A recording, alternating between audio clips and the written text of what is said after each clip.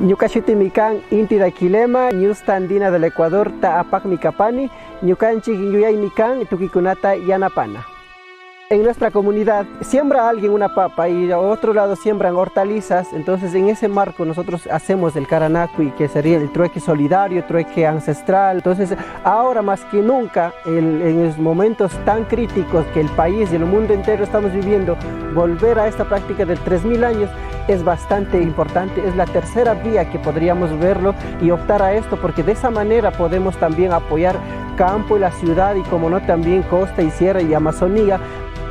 La pandemia, el COVID-19, ha sido un enemigo terrible.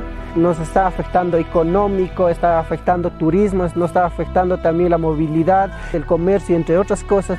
Pero pese a ello, los ecuatorianos siempre hemos caracterizado la solidaridad, el apoyo entre nosotros, la comunidad del Ayu nunca se ha perdido, y estamos seguros que todos, a través de esta solidaridad, vamos a combatir a esta enfermedad catastrófica. El objetivo de la Fundación es apoyar y llegar con una ayuda humanitaria, quizás con un granito de arena, no con grandeza, pero yo pienso que en estos momentos y llegar con algo debe ser importantísimo. Yo siento en carne propia las cosas que a mí me ha pasado y estoy viviendo también, y llegar y apoyar es bastante.